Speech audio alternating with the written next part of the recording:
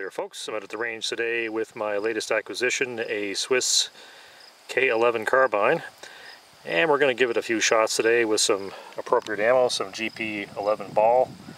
Don't have access to the longer range today, so we're just going to shoot this at 100 to see how it does.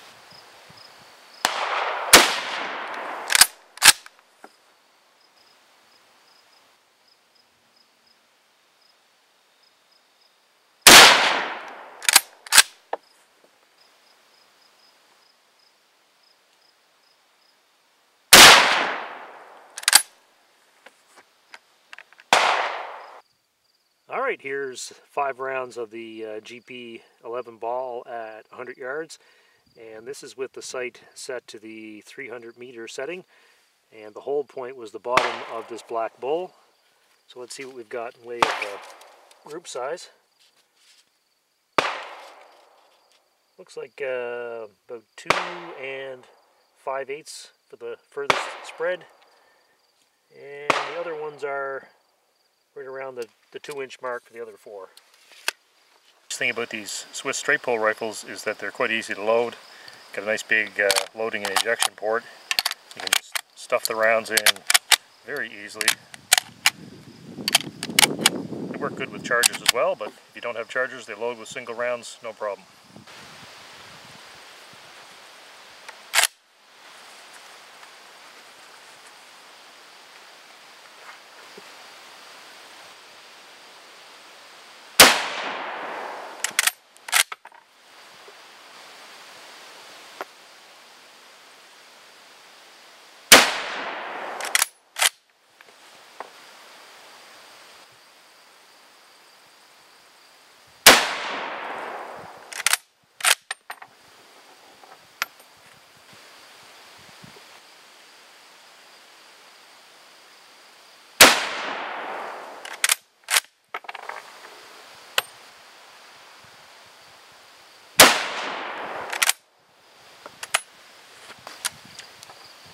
And here's the second attempt, once again at 100 yards.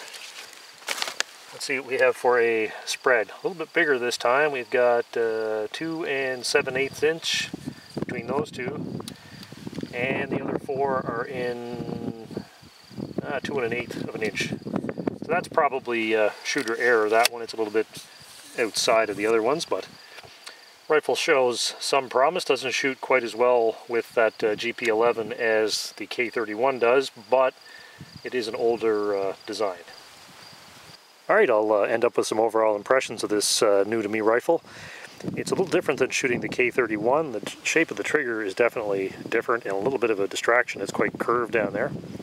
But overall, it's very similar to the K31. Sights are basically the same. Overall weight and length are very similar.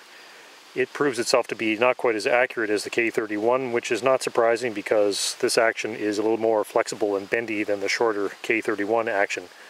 Anyway, it'll be interesting to see how this does when I get a chance to try some cast bullet loads out in it, and I look forward to that in the future.